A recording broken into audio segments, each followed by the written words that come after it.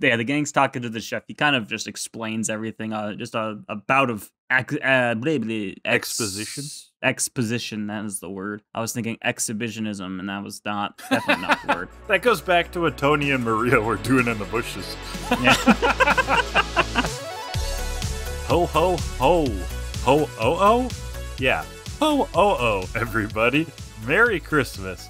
Happy holidays. Whatever you celebrate or don't celebrate, this is a Christmas episode coming at you. One of those sacred things. Yes, sacred in the TV lexicon sort of way. The holiday episode. This is To Kill A Delibird, the Pokemon Rewatch anime podcast. These are not Christmas episodes we will be doing. We will be looking at episodes 102, Wherefore Art Thou, Pokemon, and episode 103, Get Along, Little Pokemon. I'm Graham. I'm the one who doesn't know a lot about Pokemon, but makes it up along the way. And to help me on this journey, we have a Pokemon expert, Kellan. Kellan, how you doing? I'm lovely, and yes, this is a holiday episode in name only. If Christmas didn't land on a Monday this year, we would not even be mentioning it. But we're leaning into it. It's the holiday episode. Get festive, Kellan. And if you're listening to this and you celebrate Christmas and you're listening on the day it releases, what the hell are you doing? Don't you have better things to do? That's true. Maybe we should think about this as like people are listening to this on Boxing Day. Yeah, it's whatever. Yeah, I'd say normally, like back in the day, it would be Boxing Day. You've got it on when you're like out in line, freezing your tuchus off to get a TV. But I feel like that's way less common these days, no? Yeah. Like actually going out there. Sales, like Black Friday and Boxing Day sales, are not what they used to be. They're more online and they're stretched out. Like it's not so much they're also the door buster. Now Black Friday sales are like, oh, you can get 10% off if you order over $100 worth of merchandise. And it's like, that's not a sale. That's a fucking Tuesday. Yeah, it used to be like you can get a TV for $5. Actually, they would actually have crap like that, but it would be like they had like two of them, and you had to be the first in line, and you actually had to kill a man in cold blood in front of his children and like drink the blood to get it. That would be like part of the deal. Yeah, what happened to people dying on Black Friday? The ritual sacrifice. Free toaster oven for every human heart you bring in. Those sounds like were a good the deal days, to me. I don't know. Right?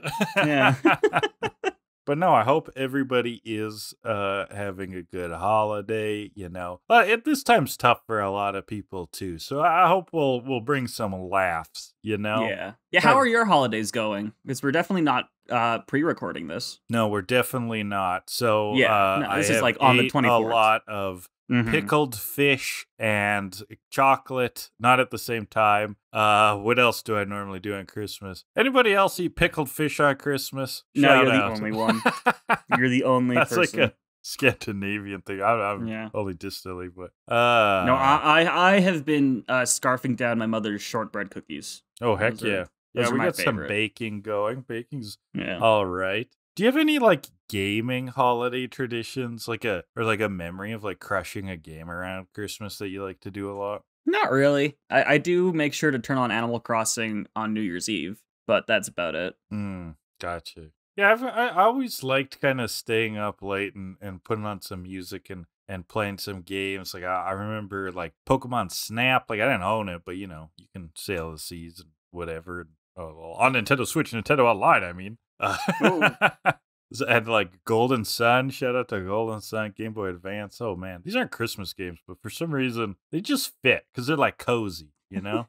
I do remember quite a few years ago, I guess at this point, I got some Nintendo eShop gift cards that I wanted for the 3DS because I wanted to get Animal Crossing New Leaf because I had been watching a content creator just playing Animal Crossing, and I was like, man, this looks like fun. I'd never really looked into Animal Crossing at all. And so I got the money, but Christmas Day, the eShops are always like super busy, and the downloading takes forever. It can take forever just to get into the eShop. And so I didn't get New Leaf downloaded until like midnight or 1, and by that point, like, everything in Animal Crossing is shut down and you can't really do anything. So I remember being up at like 7 in the morning, like waiting for my villagers to wake up so I could do things. It was great. That was a good morning. And you ended up liking the game. I love Animal Crossing. Were you ever like, were you annoyed with it in that first little time? You're like, what the hell is this? Well, yes, but I knew it was coming. But you knew what Animal Crossing works. Yeah. I don't have gaming traditions, but my tradition on Christmas morning is watch the Mr. Bean Christmas special. Yeah, we do know how much you love Mr. Bean. Yeah, it's fantastic. And then a Muppet's Christmas Carol. Oh, that's the so best Christmas good movie too. Yeah, yeah. That's a very good Christmas movie. Yeah, I do like the Charlie Brown one. That's a very cliche answer, but I like Charlie Brown. I think that the Charlie Brown humor is timeless. It's quaint and it's weird and it's kind of depressing. But if it's your favorite, that's so basic. Yeah, that is a basic choice. It is. But like, come on, when Snoopy dances on the piano, I'm here for it. Who isn't? I think the Halloween special, Charlie Brown special, is better because it has Snoopy pretending to be the World War I pilot. That's incredible. Every time he does it, it's incredible. I don't know when the last time I saw that one was. Oh, it's good. Or any of the non-Christmas stuff. It's on Apple TV. Oh, fuck We're Apple. just like a walking commercial some days, Kellan. Yeah. Well, except for when I say fuck Apple. I don't think they want that. Probably not. So, this was a sponsored segment. Oh, darn. Yeah. Shit. Well, something else sponsors wouldn't like is what I've got for you today. Oh, God. Oh, God. Okay. Oh, God is right. That's what we're talking about. Okay. So, my Christmas list, all right? Disclaimer, if you are sensitive to jokes about Christianity, skip ahead 5 minutes because we're getting into it. I was thinking about Christmas and the stories we were raised up. Me and Kellan were raised in Christian households. So the Christmas story, of course, was the whole thing, the baby Jesus in the stables, and then the wise men come and they show up with party favors. Gold, frankincense, myrrh, and I believe Netflix, the fourth one brought. Yeah, but it was like one of those screwy deals where like Jesus still has to pay 99 cents and he's like hooked in afterwards. Yeah. Oh shit. You got me a recurring credit card charge. I was thinking is what else could have they brought? So these are the top 10 things the three wise men could have brought to sweet baby Jay that Christmas night. Oh, big J, let's go. Yeah. All right. Number 10, a gift card to Bed, Bethlehem, and beyond. Bethlehem? Fuck off. You laugh. When someone makes a cringe joke, it's the laughies who are at fault. Yeah. All right. Bethlehem. Christ. Number 9, a mattress. Our boy is in the stable. They were bringing gold, frankincense, and myrrh before they get him a freaking bed. Damn. Get him some memory foam. Get him a Tempur-Pedic. Come on. Our boy needs options. He needs to be able to sit up. He needs to be able to lie down. He needs to be able to jump around and not spill the blood of Christ. I mean, the wine. Fun fact, Joseph and Mary, when one of the wise men brought the mattress in, they weren't really grateful. They were known to be pretty selfish people. They brought the mattress in and they just looked at the wise men and thought, where's the fucking bed frame? Well, we're going to put it on the ground like animals. Yeah. Like animals? This donkey right here. Do we live in a stable? Wow, not very self-aware. All right, number 8. A Game Boy with Pokemon Blue, but it's right before the release of Yellow, so Jesus is low-key kind of disappointed. Like, it's good, but like, he's like an anime watcher, you know? He really wanted that Pikachu. He really wanted that clear Game Boy that you can like see into. Oh, but baby. He got, like, a blue one. Yeah. Oh, remember the late 90s when like transparent skins were so hot? Oh, yeah, I do not. Yeah, okay. You'll just have to trust me. They were a big trend. I know it was a big thing, yeah. Well, I grew up around 90s kids because I'm the youngest of 4, so a lot of 90s stuff in the house. That's so true. All right. So true. Number 7? Number 7. One of those Hickory Farms cheese and meat baskets they sell at the mall around Christmas. But you know what, Kellan? This is the first Christmas, so would they even exist? So I really think that should go straight into number 6, a time machine. We got to get Baby J a time machine so he can go to the future and get one of those Hickory Farms cheese and meat baskets. And if Hickory Farms is a Canada-only thing and people are sitting there not knowing what I'm talking about, they're like these booths in the mall that sell like meat and cheese baskets. Okay, but you got to be very careful about the butterfly effect here. Because if you go forward in time to get him a meat and cheese platter basket, and you bring it back to him, maybe Jesus eats the meat and cheese and he wants to become a butcher or a dairy farmer instead of the son of God, you know? Oh, he completely switches gears. Yeah. Instead of being a carpenter and a miracle worker, he's a carpenter and a butcher. Ah. Just gotta be careful about those things. Yeah, he might go straight into the whole sausage industry. Like artisan hipster sausages. He's like putting mangoes in those babies and things, and you're like, calm down, Jesus. Yeah. I mean, he was the original hipster. He rose from the dead before it was cool. Before zombies were a thing. Before zombies? He's the original zombie. Yeah. We all know that. Yeah, Number we do 5. all know that. Number 5, another thing he's a little hipster-ish about. Don't get him swim trunks. He can walk on water, so that'd be kind of insulting. So I'm thinking like nice flip-flops. Do you think Jesus can't swim when he wants to? Like the walking on water? No, he's just can't unable? touch the water. He's unable. The Poor baptism Jesus. story, that's a scam. Like the conspiracy theory. They could not get, when they got Jesus near the water, he like repelled it. Like a magnet. Okay, so then number 4 would be a bunch of deodorant then, because he can't shower, so he needs something. People were mostly stinky back then. Yeah, but I'm sure some people were clean. Yeah, the rich who sucked. Yeah, exactly. I bet you it was actually cool to be stinky in olden days. Number 4. Number 4, tartar sauce. Our boy's got so much bread and fish, it's the perfect compliment. Perfect. What do you get a man with all the fish in the world? Tartar sauce. A nice dip. All right. Number 3, a Santa Claus ornament. He's got to learn about the competition. Who's vying? Who's vying for ownership of this day? It's you versus him, Baby J. Number 2. Number 2, diapers. He might be the son of God, but he's still a baby, for Christ's sake. He still shits himself. He still poos, it smells, the donkeys avert their faces. And number 1. A pneumatic nail remover. Oh! Happy Christmas, everybody! Move along. Gross. That was bad. 10 through 2, I was like, this is like the most inoffensive thing ever. And then you hit me with pneumatic nail remover. I told you this was ugly. And I don't even want to discuss it. I want to discuss Pokemon.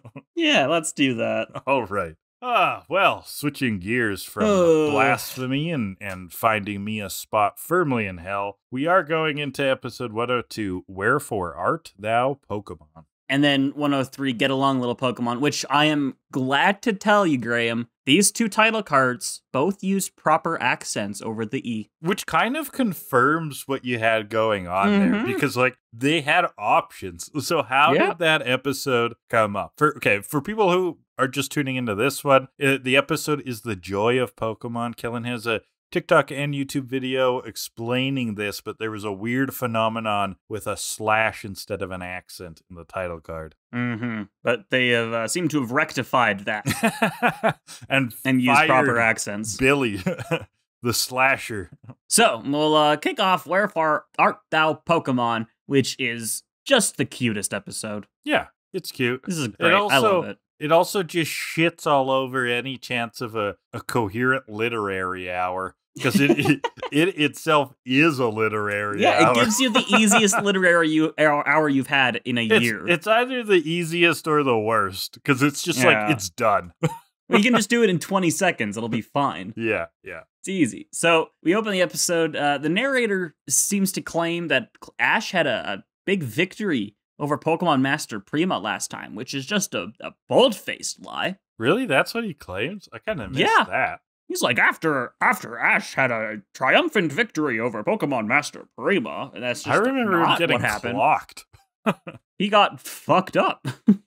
So we're in a village now. Some old English village on the way to the next gym in Trovita. Yeah, it's clearly trying to make you think of Shakespearean times in architecture, but it mixes actually a few different eras of English architecture together. I read on Bulbapedia's claiming, anyways, specifically the Tudor area and the Georgian area are like merged together. I don't know what either of those are, so I Me will take your neither. word for it. Yeah.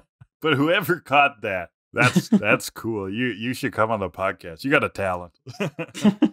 But Ash wonders if they had Pokemon centers in olden times, way back in the day. Oh yeah, And, big Poké Centers in olden times. There's a mention around here of merry old England again, and even something about, this looks like it's from a history book. So history means fantasy here, right? We're going to contort this to confirm our theory that England and all of Europe is actually a fantasy realm in the Pokemon universe. Yes. Or is the Pokemon universe so far in the future that original humanity was wiped out, and now we're in the Pokemon world? Oh, it's one of those like Horizon Zero Dawn things. Or Pikmin. Yeah, or Pikmin. Where there was like a fallout, and now we're like in the new realm of humanity. Yeah. You can't tell me it's not. We don't have any proof either way. Okay, there's those theories about there was like a great war, right? And it's like, okay, what if there was a war? What if the radiation like transformed animals? Also a possible theory. Yeah, I just want to find out the ones that, because you can kind of see it that like, okay, a Pidgey, okay, that's just like a bird, but like, I don't know. But like, what about the ones that's like an apple pie? Like, did that start as an apple pie that came to life? Or was this another creature like a dog that now is cursed to look like an apple pie? Because that's dark and weird. The latter, obviously, of course. Obviously. So then some young Victorian girl comes running in. That's another era of England you just named. She's coming in calling out for Maria, who is a Nidoran. And we get a cute little segment as she's describing Nidoran, like starts as just like a little blob. And then as she explains what their Nidoran looks like, it like adds the features and stuff. It was pretty cute. I liked it. It was very cute. Yeah. Like blob and then kind of Mr. Potato's heads into the Nidoran. So Ash pulls out the dex, right? He's like hearing about Nidoran. He had seen Nidoran before, but always needs to check it. And this is where Ash really has his misogyny glasses on, right?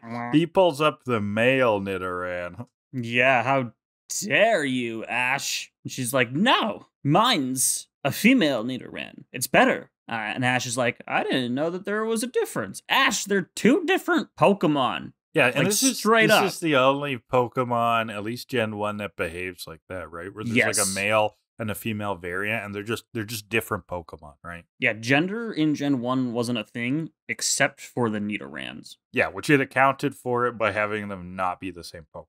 Yes, I do think if they made Nidoran today, like if they didn't have a gender Pokemon in Gen 1, if they made it in Gen 2 or whatever, it probably would have been one Nidoran, and then it evolves into Nidorino or Nidorina based on gender, probably. Because have they done stuff like that? So they've done stuff like that. I'm having trouble placing. Curlia can evolve into Gallade only if it's male. Snorunt can evolve into Frostlass only if it's female. And then there's a couple. Combee and Salandit can only evolve. There's no way Salandit is a Pokemon. No, Salandit. Salandit, everybody. Turn it into salad. Salin. I'm refusing to learn. As in salamander. Okay, Salandit? Salandit, yeah. Got it. So yeah, Salandit and Combee can only evolve if they're female, which is a pain in the ass because their gender ratio is only 12.5% of all Combee or Salandit are female. So it makes them really annoying to track down. Tricky. Anyway, that's speaking of tracking things down. The gang agrees to help look for this Nidoran. She explains that it's been running away a lot lately. And that'll come back in a bit.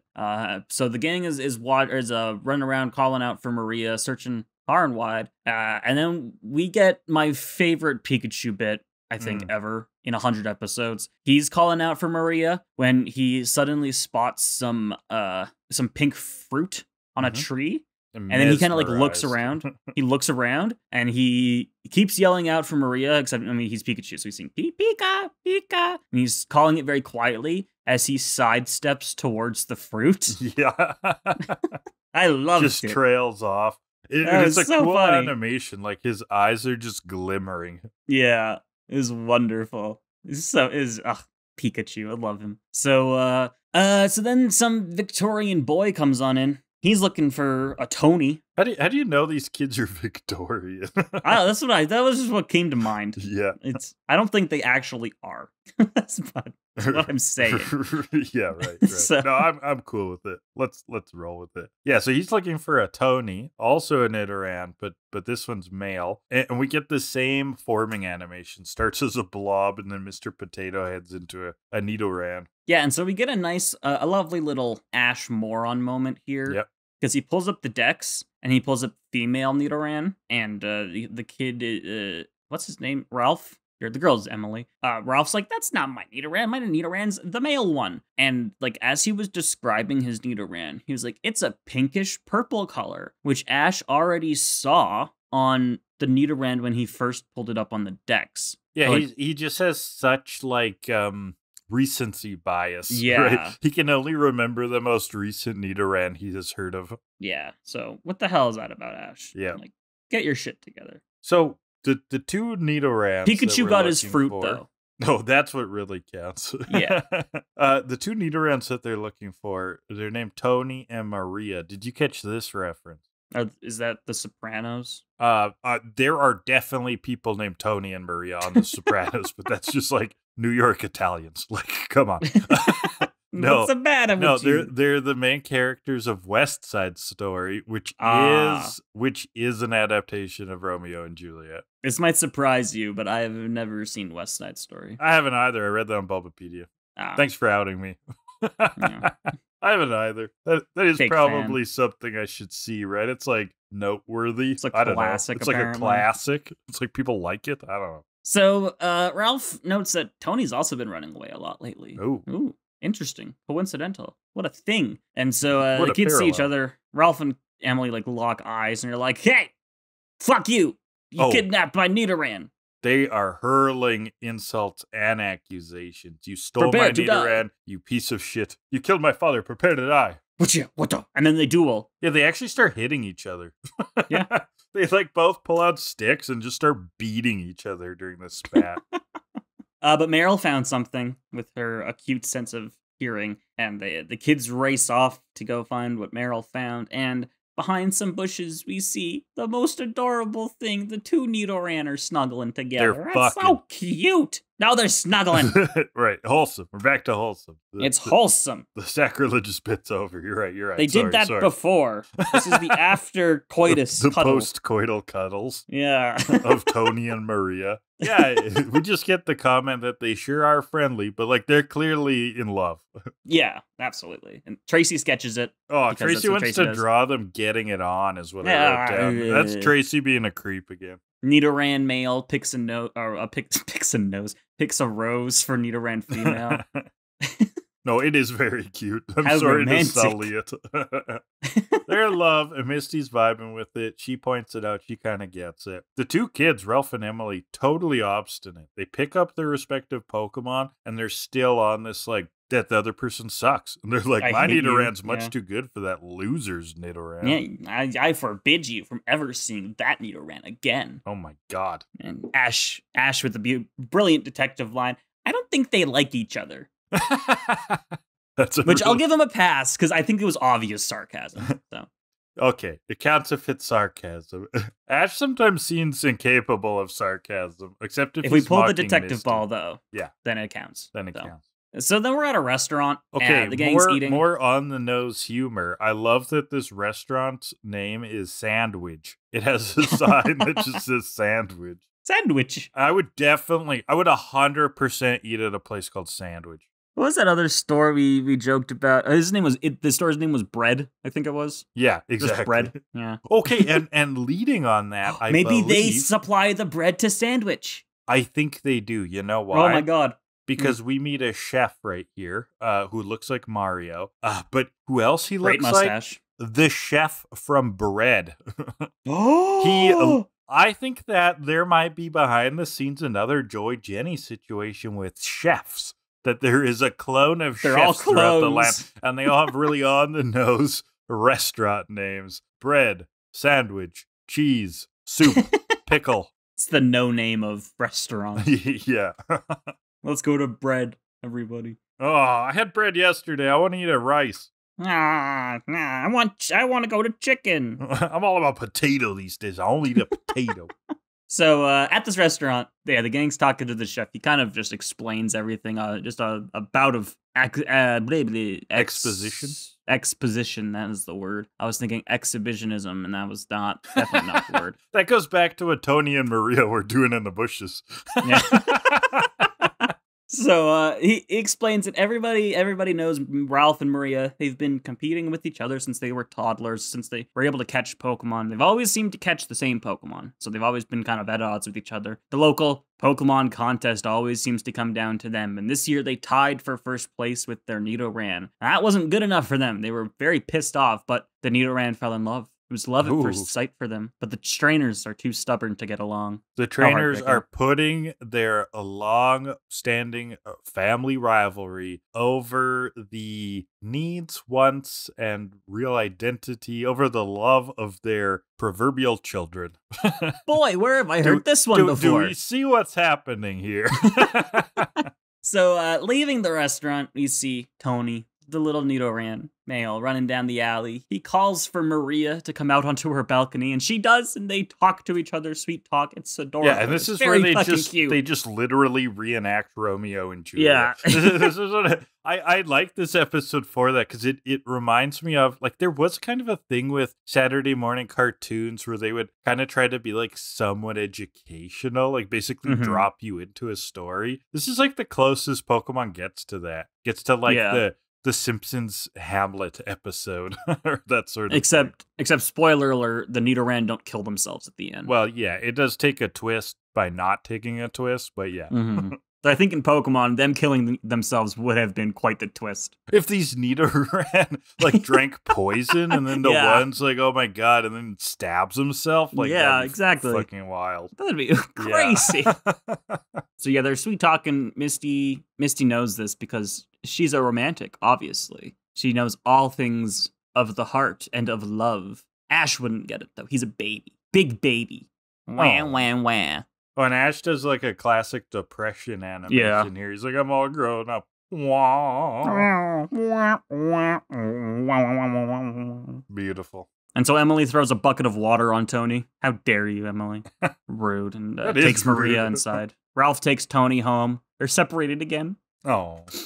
And this is where we learn Ralph and Emily are next door neighbors. Yeah, they've been right beside each other the whole time.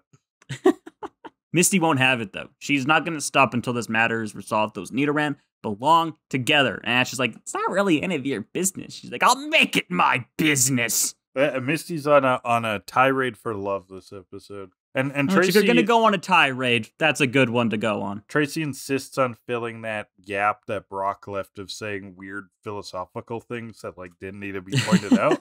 He's like, you can live so close to each other and still worlds apart. We're like, yeah, we get the metaphor. Thank you, Trace. But Misty's like, love is the most important thing. We have to get these Nidoran together. We need to make these trainers see this. And Ash is like, I didn't know any love was more important than catching Pokemon. And this is where Misty insists again that he's a baby. He's a baby. Wah, wah. Wah, wah, wah. Here's your diapers. I took them for baby Jesus. He had too many. He was hoarding all the Huggies. But Ash insists, despite his tendency to wear Huggies when he goes out, that he's not a baby, right, Pikachu? And Pikachu looks confused in a way that I think he's just like, I don't really care what you're talking about. I plead the fifth. Yeah, exactly. Like, this is out of Pokemon realm. I don't know, man. So Team Rocket are spying in, of course. Every time the gang finds a Pokemon, Team Rocket looks in and they're like, oh my god, it's a rare Pokemon. How often do you think they're spying on them when there aren't Pokemon around? Like, how many hours of voyeurism do they have to sit through? I just want to know how many Pokemon they think are rare Pokemon. Because there's 151 in the original dex. I think they've probably called over half the dex rare by this point. I mean, Pikachu aren't that rare. They're kind of rare, but they're not that rare. They're kind of rare. They're kind of You can only rare. find them in like 2 spots, and they're not very common in those places. But yeah, but where is one of those spots? Viridian Forest. Where is Team Rocket's headquarters? Saffron City. The other headquarters, where the boss lives. Celadon City. No, where the boss lives. Well, that's his gym. He doesn't live there. Yeah, he lives there. Where does the boss live? I'm not going to give you the satisfaction of that one. Okay, fine. Also, I said Saffron thinking Silphco. They take over Silphco. That's not their main base. That's me being dumb. Oh, how dare I? Yeah, and I didn't care enough to refute that. I'm very smart, thank you. Yeah, they're spying in. They're like, oh my god, a male Nidoran and a female Nidoran. Set. It's a perfect set. It's a perfect stocking stuffer. It's a perfect fucking salt and pepper shaker. I don't know. And Jesse's like, it's a booby trap. The booby prize. Yeah. Yeah, and there's like an animation here where Meowth imagines the Nidoran as like 2 sushis in a bento box, which I didn't really get, but it's cute. So Misty is writing fake love letters to Ralph and Emily, pretending they're from each other, writing identical letters. Ash is concerned mainly about the mail fraud situation. I thought that was a funny phrase for him to whip out. How does he know about mail fraud? He's 10. Also, is that even the term? Like, you'd be like identity theft, right? Both. A little both, I think. Like general mail fraud. That's an interesting term. A little slice of each, you know. But Misty's really gone ends justify the means. She's thinking Machiavellian. She's like, yeah, this is kind of shady, but they'll thank me later. They secretly like each other. Yeah, and they just won't admit it. Tracy's like, that's like you and Ash. And Misty and Ash explode. So back to Team Rocket. Jesse's plan is to convince the Nidoran that if they go with them, they'll be together forever. And so it'll be a painful lesson for the Pokemon because they'll get kidnapped and taken to the boss. Then Jessie talks about her lifelong dream of having love. Ever since she was a child, she wanted love, but she's never found that person because she's mean and nasty and evil.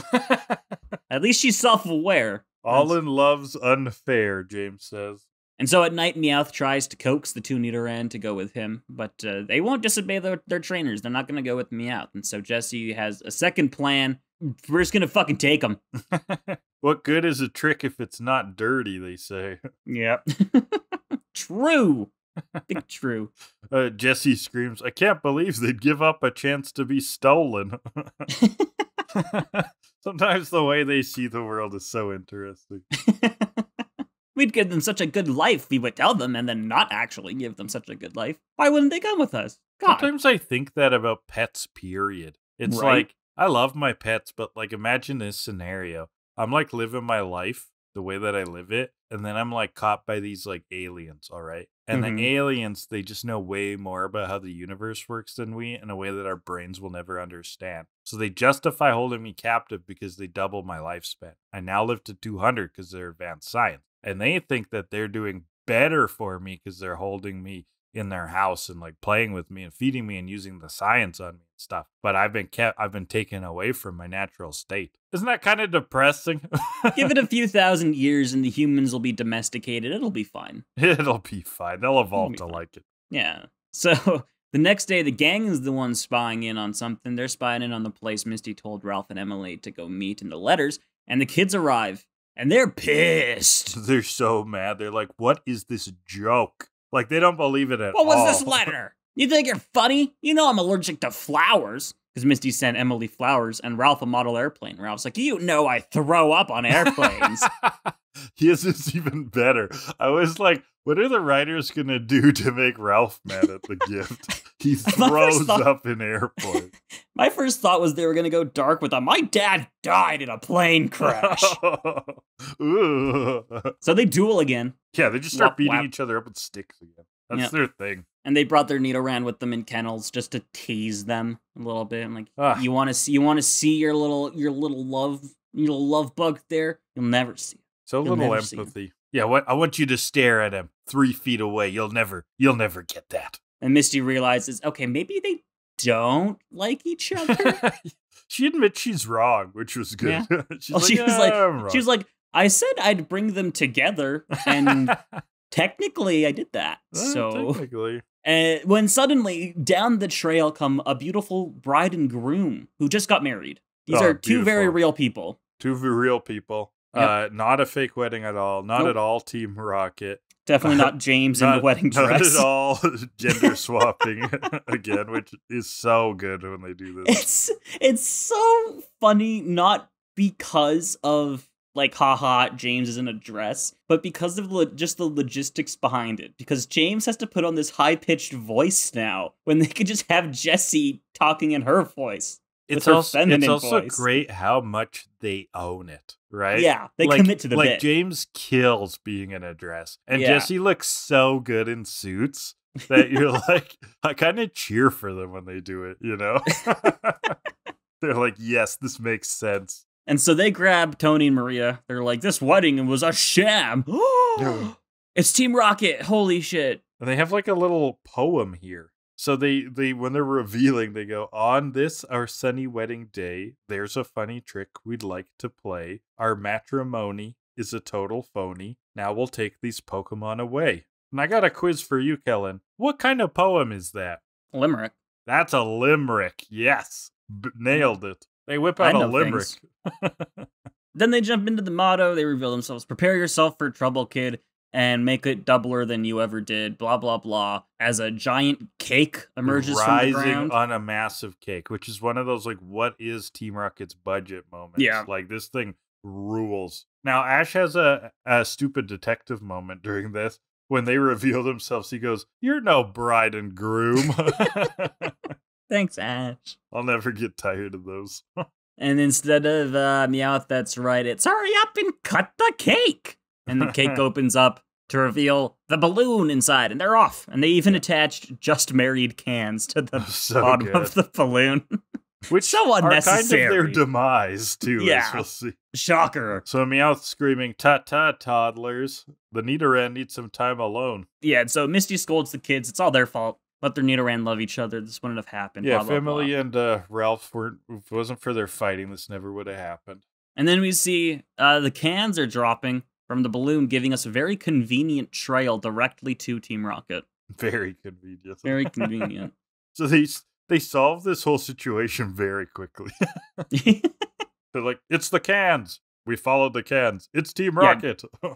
Team Rocket are on the ground now trying to force the Nidoran into wedding outfits, which I really wish they would have finished because that would have been fucking adorable. Yeah, imagine the Pokemon cards. Oh, God. But the gang comes up on them. They're like, yeah, we followed your cans, bitch. Fuck you. And then Arbok, Actual dialogue. Arbok goes, Nidoran goes for tackle, knocks Arbok back quickly. Then it's Victory Bell. Go, eats Jessie this time, not James. I like how they're switching it up on us. I think it ate Meowth in a previous episode. Yes. And this is the second time it has ingested a non-James. Oh, actually, it kind of ate Lickitung, too. Yeah. It's eaten its fair share of... It's getting around Team Rocket. The cast, yeah. Yeah. So, scratch and tackle, but Tony gets hurt. They lunge at it, but Victory Bell pins Tony down as Maria knocks Victory Bell off of Tony as the electric guitar gym theme comes in. What a great team. And the kids, Ralph and Emily, finally look at this and realize, oh my god, they're fighting for each other. They love each other. Because remember, things only make sense in the Pokemon universe if they're relayed to us through combat metaphors. Yes, of course. Mm-hmm. And so they're being wrapped up by Arbok, and they bite their way out. They scratch up Team Rocket's Pokemon, and Ralph and Emily finally team up and get both Nidoran going for Fury Swipes, even though Nidoran male couldn't learn Fury Swipes.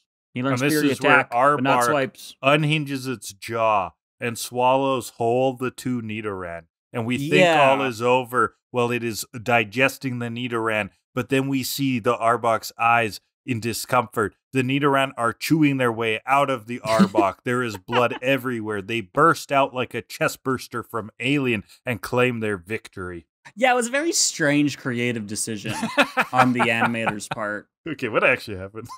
They go for a really sick-ass double kick. Yeah, it's cool, too. It was great. And the trainers are, like, perfectly in sync now. Yeah, they finally kind of realized, maybe we should be on the same side. Yeah. What a concept. And so Team Rocket powers up their Pokemon Picker-Upper. It's another vacuum. Classic Team Rocket move. Haven't seen a vacuum in a while. Vacuums and balloons. They're experts. And then we get another beautiful Pikachu moment. He sticks himself to the entrance of the vacuum with a big tree branch, and we get a good old Pikachu psycho smile as he bolts the shit out of him. It's the Luigi death stare of the Pokemon universe. We saw this back in the Butterfree episode, I believe, when he landed on their helicopter and gave them a "you motherfuckers about to die" look. That's exactly what he did here. So Misty has Star, you go pop the balloon. They go blasting off again. Beautiful, beautiful battle there. Team Rocket lost a doubleheader. And so Misty's not done, though, scolding the children. Trainers need to make their Pokemon happy. What are you two doing? And the kids are like, well, I could never say goodbye to my Nidoran. I could never say goodbye to Tony. I could never say goodbye to Maria. As if they don't live right fucking next door to each other. Which Tracy points out, and it's like, really, that was it the whole time? They thought that if their Nidorans got together, they'd have to move out? You live 3 feet from each other. That is not a problem. And I don't think Nidoran is capable of signing for an apartment on their own. Yeah, who's going to co-sign that lease? Yeah, I don't think any bank's going to give you a loan for that one. What a cruel world. They still don't recognize Nidoran autonomy. Nidoran gets a loan. Fan art. I want that. Tony and Maria the Nidorans look for a mortgage together. Go apply for a mortgage. That's so cute. I want that. That's on the list. Yeah. Anyway, so Tracy gives them the idea that he pitches, hey, you guys live next door to each other. Just put like a little house in the middle for your Nidoran. And you can see him every day. You can be like a family. And both Ralph and Emily together are like, with Ralph? With Emily? It's like, oh, they do like each other. Yeah. Oh my God. Oh, Misty was right the whole time. Hey, when passion burns that bright, it's got to be because of something. And then the Nidoran kiss, and it's adorable. And then, they glow. And they evolve. Boom. The big mystery. Have they evolved from the battle or the kiss? Yeah, Tracy's sketching something, and he says that. And then Misty, like, looks at his sketch pad and knocks him out. And we never see what he drew. She's like, Tracy, you weirdo. Tracy, you creep. It's strange. And stop drawing erotic art for your Twitch channel, which just got allowed artistic as of nudity TOS as of yesterday. Don't get me started. Oh my God. Let's not go into that. Good Lord. Just a joke. Ridiculous. Anyway, so Ash asks, you think people change when they get kissed? And Misty's like, guess we'll have to find out for ourselves. Yeah, she blushes really hard. Weird. And Ash goes, Did she just hit on Ash? Yeah, that was very strange. That's actually, I believe that was just in the dub. Just in the dub, yeah. In the Japanese, Misty's like, a kid like you doesn't need to know, even though she's the same age as him. Right. But that's more in line with Misty. She's constantly calling him immature and young, even though they're the same age. Yeah. And so the gang heads back off on their next adventure. We see Team Rocket stuck in the bells of a church. This is one of my favorite Team Rocket's in trouble endings, actually. Team Rocket's fate. Yeah. Yeah, it's those like big wedding bells of like an old school church, and they're like stuck in the bells. They go, it's got a familiar ring, and then Victory Bell screams. Yeah, Victory Bell's like consumed one of the bells. Yeah. She's like gobbled the whole thing. More bell than victory at this point. Hey-oh. And they're like, all's well that ends well. And Victory Bell screams as we fade out, and that's the episode. So Romeo and Juliet. Let's move on to the forepaw, shall we? Okay, no, it's not. It's not Romeo and Juliet. Okay. What? It's the book Warm Bodies, which is a satire of Romeo and Juliet. Did you see that movie? There is a movie of it.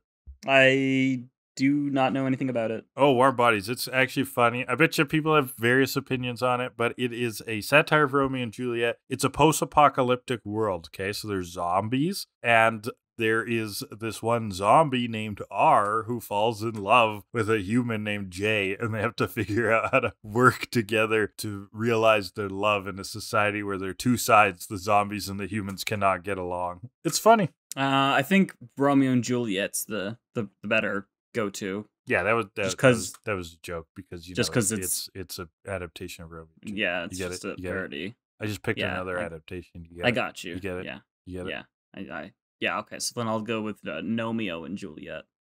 Yeah, exactly. The one with the garden I'll go with gnomes. Baz Luhrmann's 1999 Romeo and Juliet adaptation where they're like American gangs. Yeah, and then I'll go with the Simpsons episode because I'm sure they probably have done a Romeo and Juliet at some point. Yeah, which is weird. I can't think of it either. I can think of other Shakespeare plays they've done, but they had to have done Romeo and Juliet, right? Yeah, and so that's all I have. I don't remember any others right now. I'll go with the Klingons and the Romulans. We can move. Okay, let's rate. Let's rank.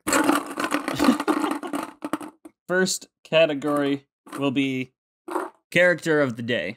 So that would be Emily and Ralph. Two weird, feisty English kids. Yeah, they don't really do a lot for me. And they kind of suck. They kind of suck. They're assholes. They hit each other with sticks. I don't like them. But I'm fine with them as a device just to move the episode forward. But I don't like them.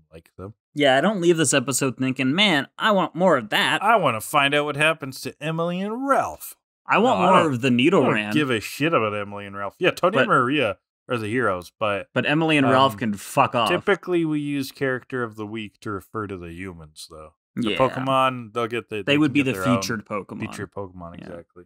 So that's like 3.3.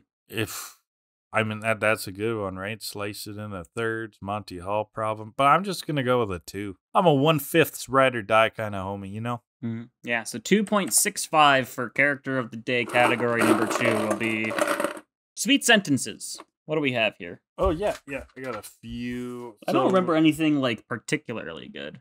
Well, for the type of sentence that you like, I mean, there is that Tracy sort of worlds apart one. We could live close together and still live worlds apart. Yeah. Much no too bride good for and that, groom? losers, Nidoran. You're no bride and groom, merry old England. The narrator finishes the episode. Oh, the limerick. The limerick is good. Yeah, that's good. Can't find anyone to love me because I'm mean and nasty. That's a good one too. That's a good one. Pair of first prizes in the Pokemon poach-off is something Meowth says. Jessie's whole thing about her dream of love is pretty good, actually. That's pretty good, yeah. What good is a trick if it's not dirty? It's not like a favorite sweet sentence one for me. Oh, the narrator at the end just says all's well that ends well, which is I think a Shakespearean reference. Yeah, it is. It's not even original. Well, it's not supposed to be, but yeah. Pokemon picker-upper. Yeah, these are okay. They're not my favorite, but they're okay. I think Pokemon ripped off Shakespeare in this episode. I don't think they made up this plot themselves. I also this isn't very strong for me. The limerick's the best part. Yeah. I'm not going higher than a 5. So you're going 5? I'm going 5. I'm gonna do No. I'm not going higher than a 5 or equal to it. I'm going 4.9 repeating. Asymptotically approaching 5. I'm just gonna put it as 4.9 in the sheet. Okay. I'm gonna do shout out to asymptotes. What a great word. I'm gonna do 4.5. I don't think that's a 4. I don't think that's a 5. That's 4.7 for that. Together with 2.65, that is a 3.675 for Wherefore Art Thou Pokemon. A weak score for what I thought was actually a pretty good episode. It is a good episode, but it's the kind of episode the forepaw would chew up and spit out because it just doesn't fit, you know? Yeah. Like, what is this, Wishbone? So let's get on to episode 103. Get along, little Pokemon. This episode kicks ass. Howdy. This is a fine episode, yeah. This is good. Yeah. So, once again, accent on the E, but another error in the title card. Uh-oh. They put a comma after little instead of along. Whoa. So it's get along little Pokemon instead of get along, little Pokemon. Wow, that's egregious. Yeah. Get along, little. They ruined the whole episode. It's going to be a 0 for me on the 4 part. Thank you. join us next week for 2 more Grammar episodes. in the title card. The punctuation 0. in the title card is all that matters. The rest of the episode, pointless. Yeah. Also, interesting to note, this episode on like Pokemon.com and stuff is titled as Get Along Little Pokemon, GIT, but the title card is Get, GET.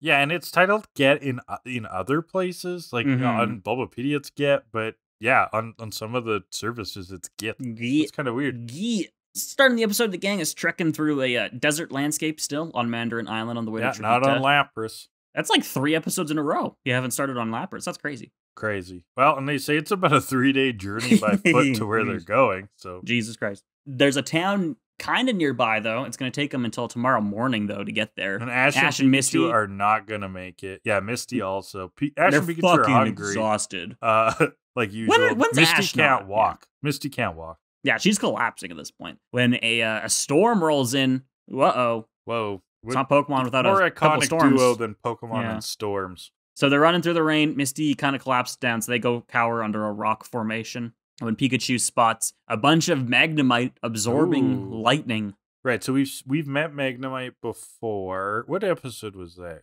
Hamilton, Ontario, yeah. Yeah, Cringy City. They're a little metal ball with 2 magnets attached, and they float. And some screws. Don't forget the screws. Don't forget the screws, you're right. And an eye. That's how it sees.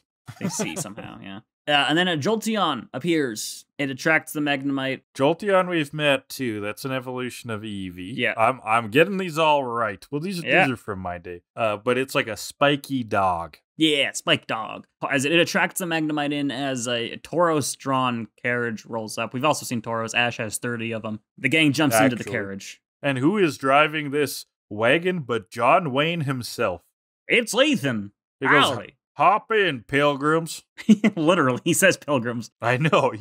He's got to be a John Wayne reference.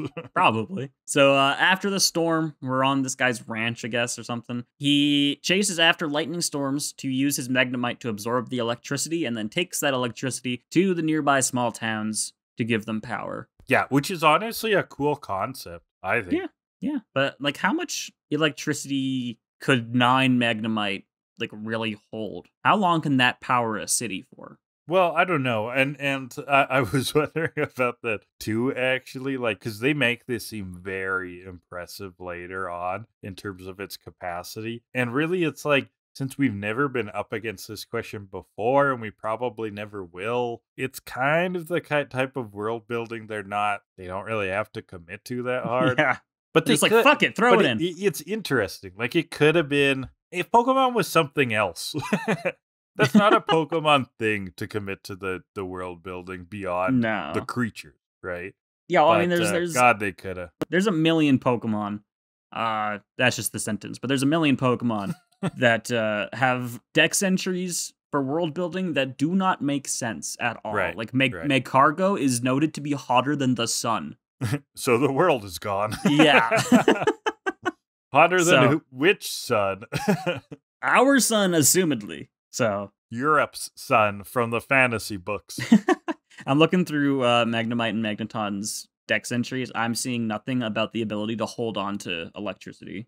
But it's a neat idea. Yeah. Yeah. Anyway, Ethan here calls his Magnemite by number. How could he possibly refer to them by name? I'm a Magnemite, not a number. No, he calls them 1 through 9, but number 6, he's a little bit of a troublemaker, ain't he? He's the black sheep. He's got these little bent magnets, and that's how you can tell them apart. Cute. I like it. Now, what's neat is that Jolteon uses electricity to pull them in, right? Like, he's the sheepdog. Electromagnetic spectrum. He can create electricity that can attract the Magnemites. And yes, he is exactly that. He is a herding dog, which is very cool. He's cute. I liked it. Yeah, I like that. And Ethan also keeps them free range. He's a free range Magnemite.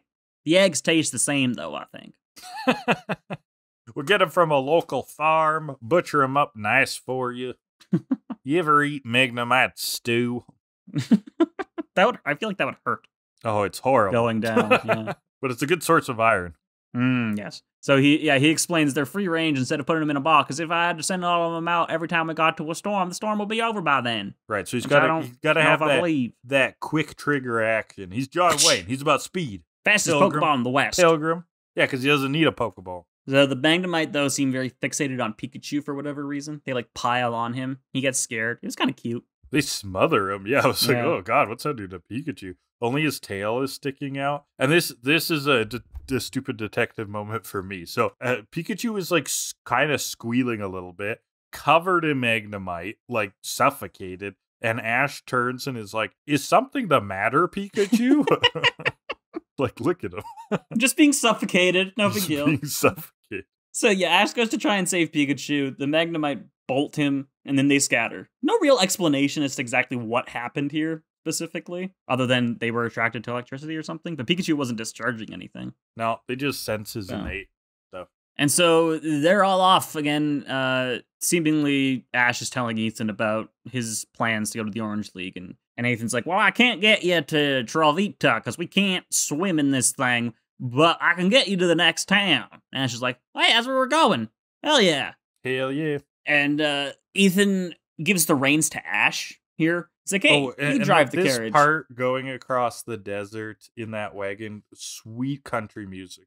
Not country music, sorry. Sweet, like, Western music kicks in, like banjos and Spanish guitar. I thought it was a nice background touch. Yeah, this reminded me, when he gave it to Ash and he wasn't driving very well, it reminded me of that scene in the, I believe, the 2003 Cat in the Hat movie starring Mike Myers, Okay. when they're in Cat's car and he has multiple steering wheels.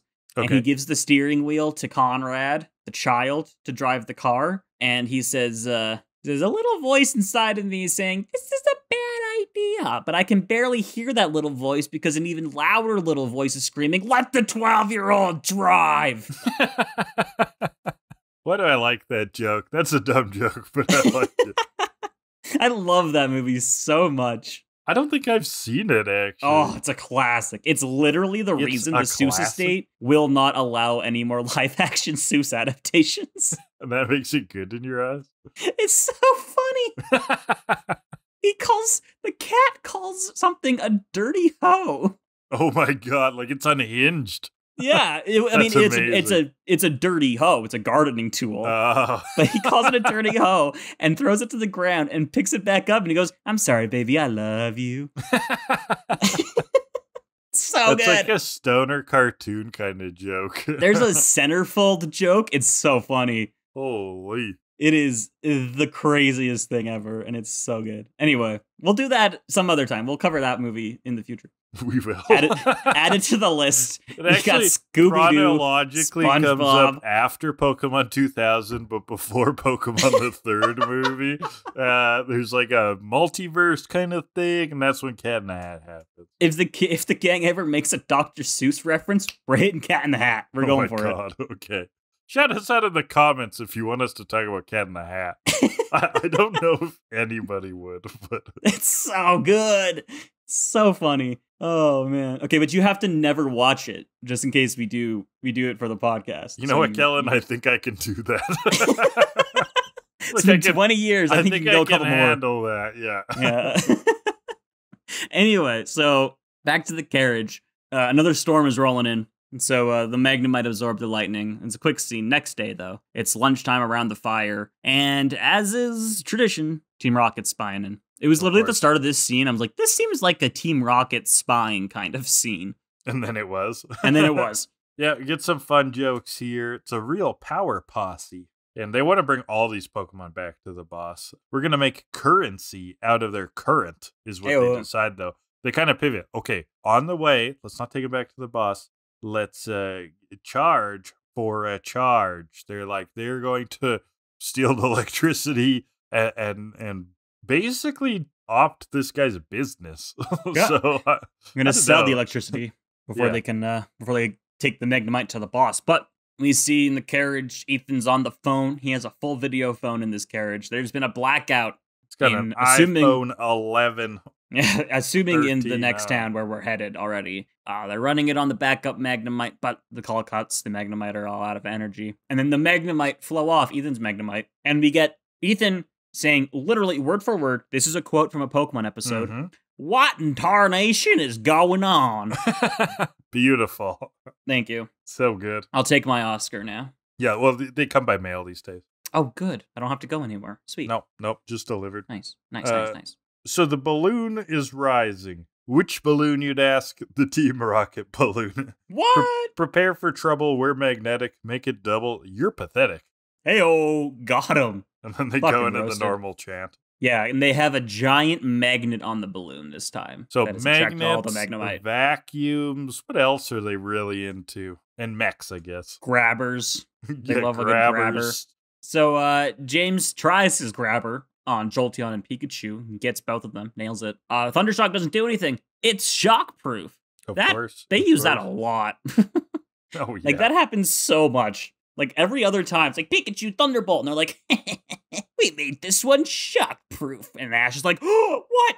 That is the other thing, yeah. So it's vacuums, magnets, everything shockproof. Which, I mean, at least Team Rocket is kind of learning, so. They've given up explaining why they're shockproof. Do you remember early days? They'd kind of be like, this tank is made entirely out of rubber. And you're like, oh. Tank's ground. So I don't know if that was necessary. But then they would, now they just don't explain it. Now everything's shockproof. They could like have like contracted a whale to be fighting, like a real life blue whale to be trying to steal Pikachu. I don't know how that would work, but like somehow the blue whale would be shockproof. And that would be their whole explanation. Oh, it's a shockproof whale. It's a whale lord with a Terra type of ground. I hate that he had an actual explanation. I mean, I love it, but... But I mean, that combination doesn't exist for another, like, 25 years or something. Baby J's time machine.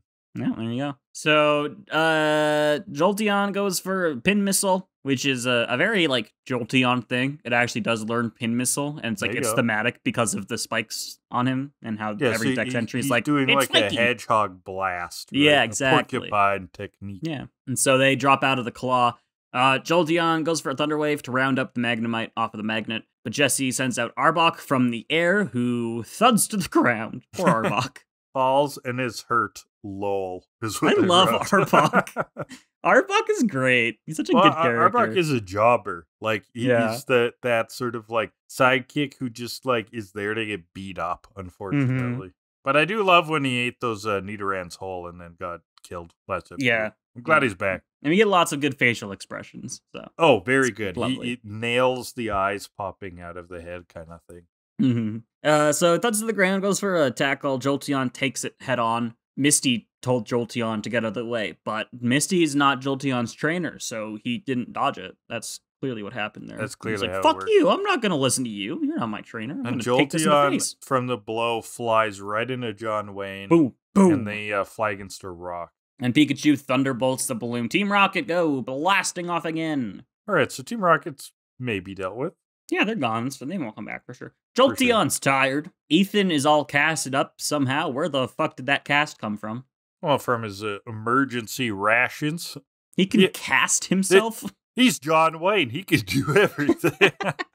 This ain't the first time I busted a limb out here, Pilgrim. Great detective line from Tracy this time. That arm looks pretty hurt, Ethan. As it's in a fucking cast. Yeah. And later a sling. Like, no, Tracy, no, it's perfectly fine. Look at me do push-ups, Tracy. Look at all these push-ups I can do. And so the gang's like, Ethan, you can't go. You're too hurt. Ash needs to take all the Pokemon. As Someone's gotta do it. Like they would all go in the carriage anyway. Like Ethan needs... they were using the carriage all along. But suddenly they were like, no, someone needs to go solo. And like Ethan has a potentially broken arm. He may need medical attention, so he should probably get to the town pretty quick too. Well, they want to get to Ethan will live. They want to get to the town quicker for all the poor Pokemon on respirators. There has been a serious illness that has wiped through Mandarin Island. It is actually a flu caused by whatever the hell Prima smokes. I was going to say, ironically, scurvy. Fuck, edit in your joke. Edit my joke. Your joke's funnier. Because I get it, because there's citrus islands. Oh yeah, I get it. Yeah, it only gets better when you explain. How the hell would they have scurvy?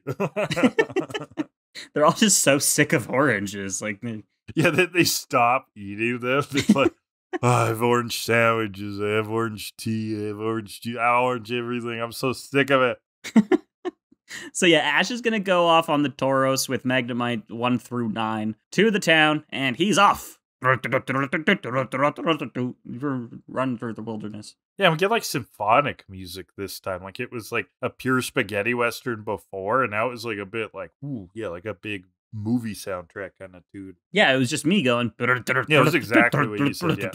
Yeah. Yeah. So the Magnemite then suddenly scatter for some reason. Pikachu sends out a little shock to attract the Magnemite back to him. And they all come back. But Pikachu's super pooped now. But one Magnemite is missing. It's number 6, the one with the little bent magnets. The little troublemaker. Ah, is missing. that's 6. And so we go to 6, and we see him bobbing down the river. It was funny. It was He's cute. like floating by a stream, like he wants to drink a water. Do Magnemites drink water? We don't know.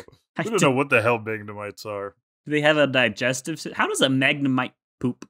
Does it poop? Does it poop? You know, We'll never know. grasshoppers don't really pee. Well, they pee, but it's like their uric acid has very little water in it. That's why it's just like a solid. They like pee a solid crystal. I'm thinking Magnemites do something like that. They're the grasshoppers of the magnetic Pokemon. You're telling me that Magnemite passes kidney stones on the regular?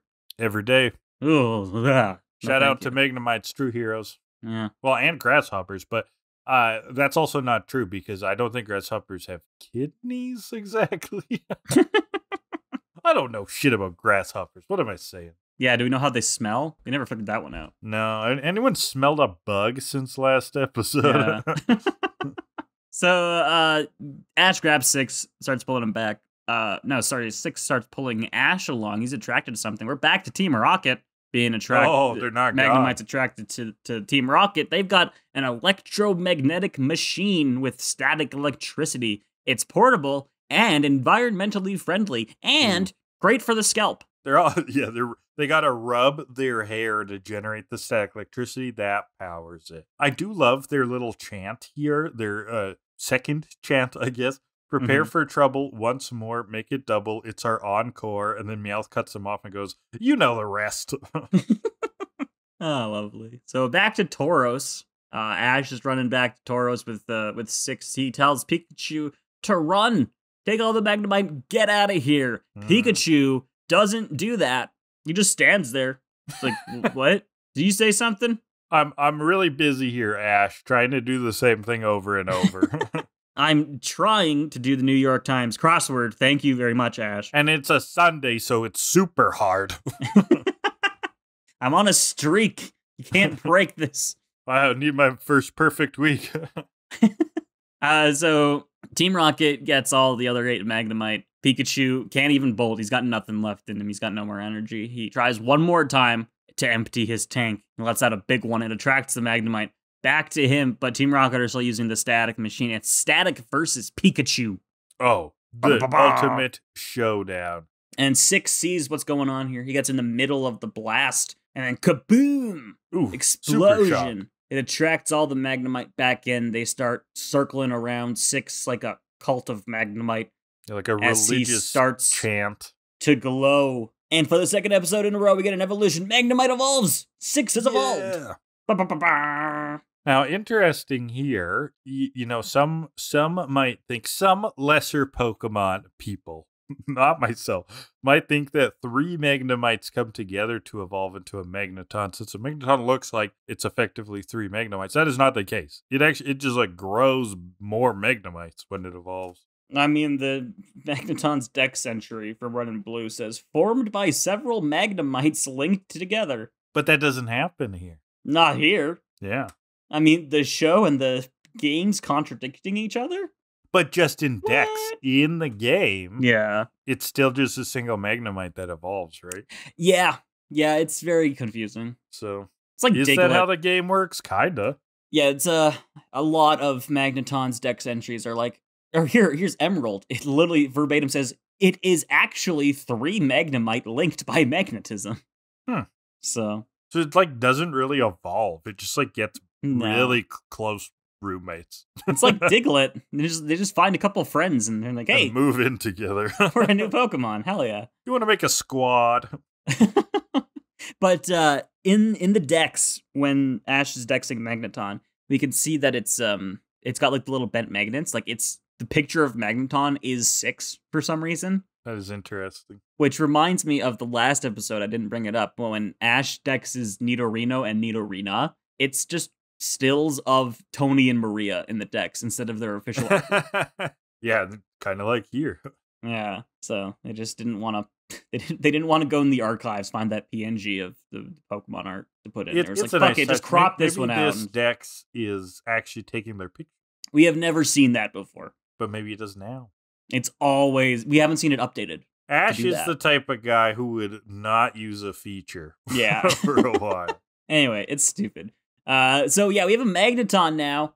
Whoa, we've seen this thing before, too. It's 3 fucking Magnemite. Mm-hmm. And so they recharge Pikachu. Well, yeah, this ecstatic evolution, I guess, has created energy somehow. I don't know. They're like repowered up. Like they were hitting the blast too, number 6. So they then use some of that power to power Pikachu. So Pikachu's healthy again. Team Rocket is still rubbing, right? They're trying to make all the static electricity to the point that they start getting smoke from the friction, like little fires pop up. And so so they all Thunderbolt all the electric Pokemon. The Thunderbolt Team Rocket, they go blasting off twice. That ain't so nice. Nah, here we go. And so finally we arrive at the town. We have reached the town. A little bit later at night, Tracy and Misty catch up with John Wayne, and look at this, the whole town is powered. Hey, it's all been saved. And the next day, Joy and Jenny thank Ash for helping out, and great job. Ethan asks Ash if he wants to be partners, eh? But Ethan Ash has and dreams. John Wayne are the same person. If you haven't noticed, I've been saying John Wayne. That's the same person. But Ash has dreams. He can't just leave. He can't settle down and get a job. Yeah, he's on honored this random by island. Their request, but he has to keep moving. He has to beat the Orange League and then see where his dreams take him. And so Ethan says, "Goodbye, amigo," and they're off back to Trevita. And that's the episode. It's the road. All right, literary hour. For a bit, I was trying to find something that's like a storm chasing kind of story, because it was making me think of Twister, that movie, right, about like storm chasing, because that is kind of what this episode is about. Is Ethan is a storm chaser, but with that whole like ranching kind of thing going on. But since I couldn't really nail that down to a book, I'm going with a movie that is based off of a short story, 1939 Stagecoach, which is a John Wayne movie. I did it, everyone. Oh, I think I've seen that. You've seen that? Yeah, I think I saw it in school, yeah. That would make sense. I think that is a movie that's studied, yeah. It's a Film 100 thing. Yeah, absolutely it is. Yeah. So, I believe it's about this like journey of a stagecoach across like a long trek that's filled with all kinds of like outlaws and various threats, and the people on the stagecoach are very eclectic, right? And one of them, John Wayne's character, is like an ex-con or something like that, who they're really like scared of at first, but then he like ends up saving the day and that whole thing. But it was that like, oh, we need to get here, and like there's gonna be adversity along the way. And I think it's the most like iconic of his movies, like of his Western movies. Of course, his most iconic movie is when he plays Genghis Khan very racistly and it puts on a bad accent and that whole thing. Did you know that that's a real movie? I did not, actually. Oh, look it up. Yeah, he plays Genghis Khan in a movie, and they try to make him look Asian, and it is so offensive. I believe it. Yeah. Back then, yep. That is just... That was, less sensitive back then. The movie's called The Conqueror from 1956. It stars John Wayne as the Mongolian conqueror Genghis Khan. Isn't that crazy? Wild shit. Oh, it is wild. The 1900s were a wild time. All of them? Lawless time. Yeah, every single one. Yeah, this is from the 50s. All right. I think we can get to ranking the episode. 4-point time, plastic ping pong pitcher of objective rankings. We're going to pull 2 categories and rank. First category will be the jelly donut effects. That's the dub edits. How many were there? I don't think there were that many. There aren't any. There aren't any? So what, it just gets a 0? They added Pikachu's jukebox, and that's it. Well, either we repull or it gets a 0. Well, I mean, Pikachu's jukebox is a dub edition, so there is something. I think that's a 1. Going a 0. This is doing but it nothing exists. For me. It's doing nothing for me. You could do like 0.1. Well, no, like I did the 0.9. This is like a 0.0, and then there's a 1 somewhere very far. It's asymptotically approaching 0. Okay, 0. Fine, whatever. Category 2. Oh, I said 0.00000 and eventually I'm not 1. writing all of those in the spreadsheet. The cell is only so big. Okay. So it says 0.5 for that. Category 2 is Tracy's bullshit. Oh. Why are we pulling these shitty ones? He doesn't have a lot of bullshit this time. It's not very Tracy-ish. Like, he's like, Ethan, your arm looks hurt. Well, it's in a cast. Yeah, we'll count that. He doesn't have any, like, it's not a big facts that Tracy he's episode. pointing out. No. And no, like, creepy drawings, right? Mm-hmm. He needs to be smug and point out that the Magnemite are absorbing lightning when everyone can see that's happening. I honestly, watching that, I wasn't sure if the Magnemite were absorbing it or releasing it. No, so he was being useful. Yeah, until he was like, they're absorbing it. I was like, oh, okay, thank you, Tracy. Yeah, never mind. Not bullshit. Helpful. There's not much. That sucks. Yeah. That's 2. I don't know. Yeah, I'm going to say 2.2. Oh, this is bad. That's a 2.1. Oh, my goodness. With Jelly Donut Effect, that is a 1.3. Oh, my goodness. Get along, little Pokemon. Pour a shit all over this episode. Fickle bitch today. Get along, little Pokemon. You've seen better days. Well, hopefully next week will be better. You want to know what we're doing next week? I'm sure it will. Let's hear it. Next week, we're looking at episode 104, The Mystery Menace, or in Japanese, Monster in the Sewers? Exclamation mark, question mark. Monster in the Sewers. Nice. Followed by episode 105, Misty Meets Her Match, or in Japanese, Yuzu Gym! Exclamation mark. Type battle, 3 vs 3, double exclamation mark. Hey, Kellan, do you know what yuzu is? Nope. Is it an orange? It's a lemon. Oh. It's not exactly a lemon. It's like it's another fruit that's very similar to a lemon. And it's kind of like, you know how like in like hipster restaurants and trendy food, there'll be like a new superfood that suddenly popped up that you've never heard of before, but now you'll see everywhere. That's going to be yuzu. I have started seeing it in menus all the time, and you're like, no offense, but it kind of tastes like lemon Lysol. It's just like, how do you know what that tastes like? Lemon. It tastes like how the lemon Lysol smells, okay? You want to know what Trevita is? Oh, yeah, what is it? An apartment complex in Tempe, Arizona. Well, that doesn't work. But it's also an orange. It's also an orange. They have lemons in Arizona. That could be named after that. Oh, it's an orange? Okay. It's also a sweet orange, yes. Ah, there you go. And that's next week. Join us for that. Heck yeah. And that will come out on New Year's Day. New Year's Day. Yep. Yeah, so that'll be fun. All right. Thanks for listening. You can leave comments on the YouTube video. We have them on Hydra Leech YouTube channel. You can listen to us wherever fine podcasts are downloaded. You can reach us at tokilladilibird@gmail.com. We also have a Twitter with the same handle. Kellan runs a TikTok called Hydra Leeches, where he posts fun errors that happen across this Pokemon journey. Intro and outro music is 80s Synthwave by Alexi Action. I've been Graham, the guy who talks. Kellan's been Kellan. He talks too. And that's about it. Yeah, that's how a podcast typically works. If only one of us talked, would it be a conversation? Probably not. It would just be boring podcast. Challenge accepted. I will do a podcast by myself. No, I couldn't do it. I mean, people do that, but like, yeah. Yeah, you can do that about some other anime you watch. No, I'll never do that. That I don't Okay, understand. see ya.